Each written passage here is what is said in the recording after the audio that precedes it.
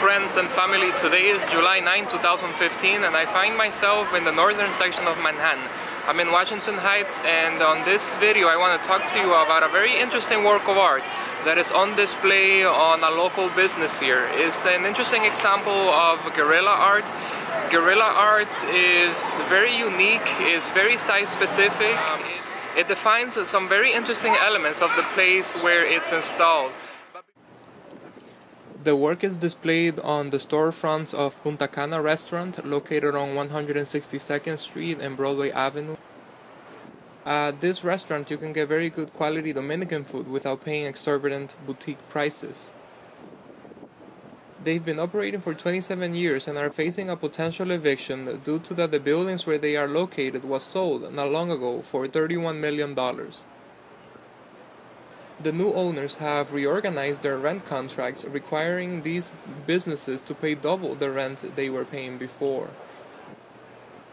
Unfortunately, many other businesses had to close.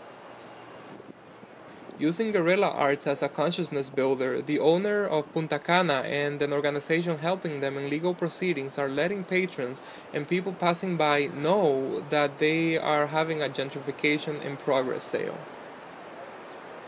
The imagery used is exaggerated and reflects on the process of gentrification this neighborhood is going through and echoes similar situations in other parts of New York City. In this imagery, you see a futuristic revamping of the restaurant and has been renamed Casa de Campo Restaurant. The economics behind this change is very unfair, not only to the businesses but also to the communities they serve. Regardless if the owners were able to comply with new rent contracts, the result would be a shift in how the community they serve would experience them. Posters installed reflect this shift. Menos por más pesos means less for more. Increasing rent would result in increase in price. On this poster to the right, you see very exaggerated prices and diminutive quantities of food.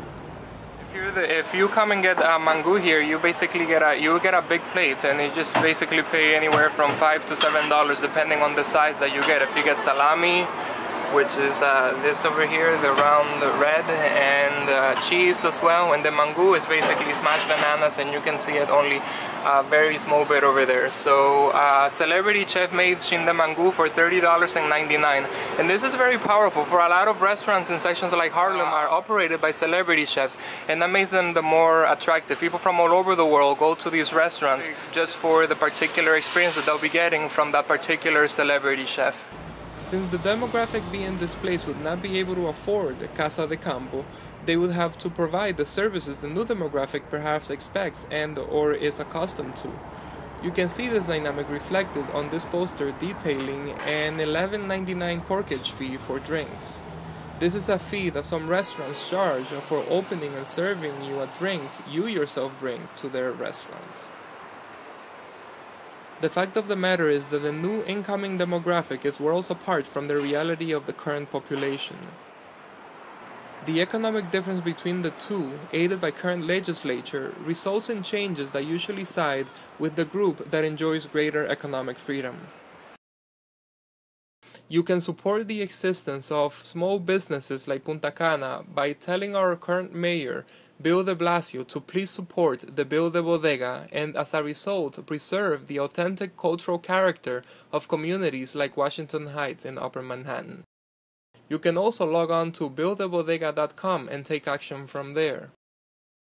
You can help bring balance to this reality. Alright my friends, that's gonna be it for today's short video blog. Thank you for your attention. For more videos, log on to 5vguy.com, and if you have a Facebook account, join the Public Art Worldwide Facebook group to connect with the world using creative expression displayed in the public spaces of the metropolitan centers of the world.